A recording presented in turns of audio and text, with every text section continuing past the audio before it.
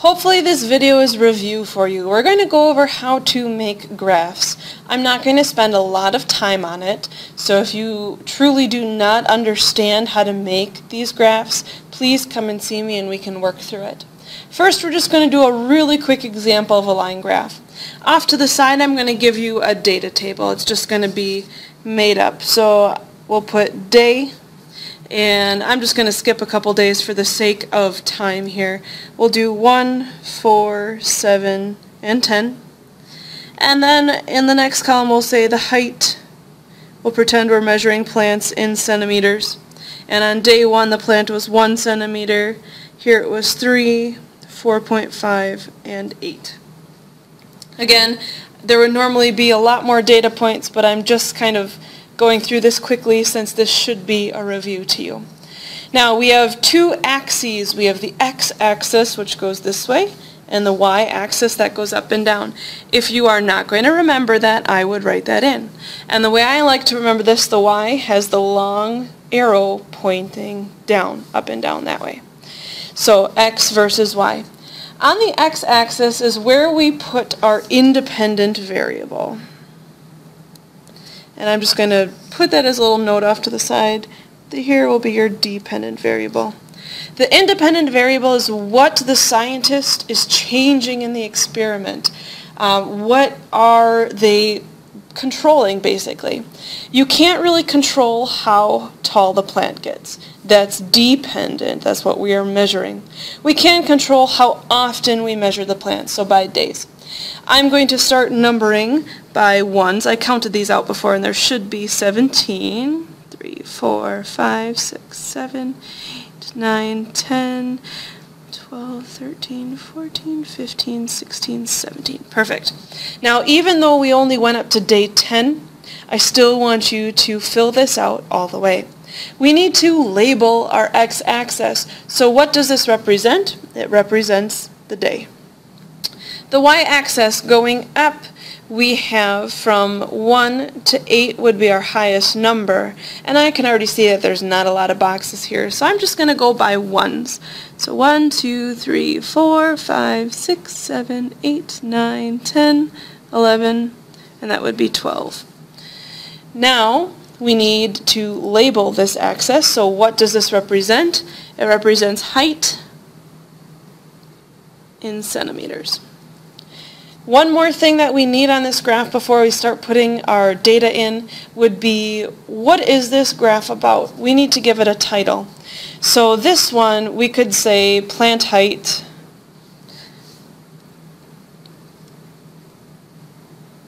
per day. It should be descriptive of what your graph is actually about. Now we're going to start plotting points. We always do the x-axis first and then the y. So on day 1, the plant was 1 centimeter tall. We're making a line graph, so we're going to put a dot there and come back to it later. On day 4, now again, normally we'd have more data, but I'm just skipping for the sake of time. Day 4, the plant was 3 centimeters, so on day 4 was 3. Day 7, it was 4.5. Now there's no 4.5 on our scale, but halfway between 4 and 5 would be right there. And then on day 10, we go up to 8. As this is a line graph, you should connect your points, like so. You could use a ruler, but that is basically how you make a line graph. You will be doing some of that later on, especially when you conference with me. For a bar graph, similar, we still have our x-axis and our y. And I'm just going to make up some information again. Let's say we're looking at days of the week, the school week, Monday, Tuesday, Wednesday, Thursday, Friday. I always use an H for Thursday so you can differentiate between T for Tuesday. You'll see some other teachers do that as well. It's just a habit that I picked up in college and have been doing it ever since. Let's say that, so this is day of week, and this is number of people. Let's say that 2 people like Mondays, 1, 4, 3, and 8. We are now making a bar graph. On the x-axis we are putting what can we control. Can we control how many people like each day? No. We can control what days of the week we're looking for. As a bar graph, I'm just going to go every 3 here. So this will be Monday, Tuesday, Wednesday, Thursday, Friday. Okay. Up the side, so I actually should label day of week. Up the side, we're going to say the number of people. I'm just going to count again like before, 4, 5, 6, 7, 8, 9, 10, 11. And start making our bar graph on Monday. There are 2 people that like Mondays, so fill it in. I'm not doing this in super spectacularly. You can make yours neater if you wish. Tuesday we have 1 person. On Wednesday we have 4 people. Thursday we have 3. And then Friday we go up to 8.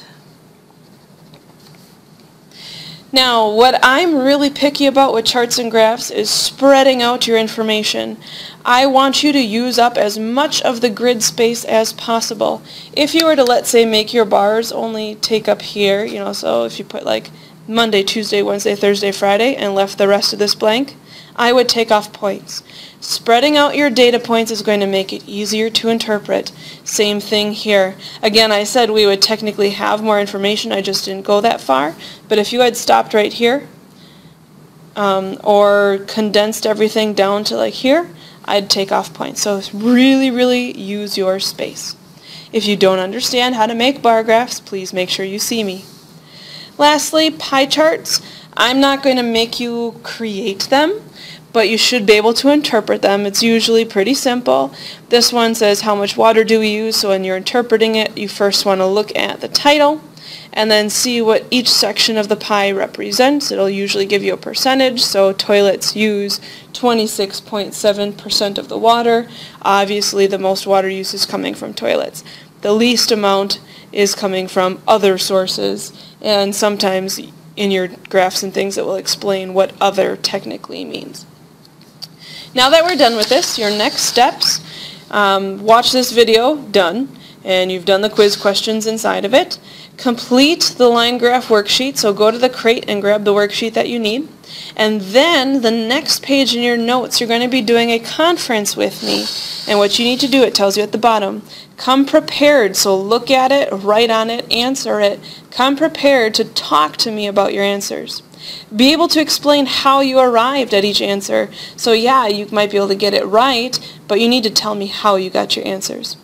If there's a line for conferences, so if you're standing here waiting and I'm talking with somebody else, start a list on the board. Just put your name down and I'll call you up when I am ready for you. And if you have any other questions, if none of this makes sense, make sure you come see me because this is really important stuff that we'll be hitting all year long.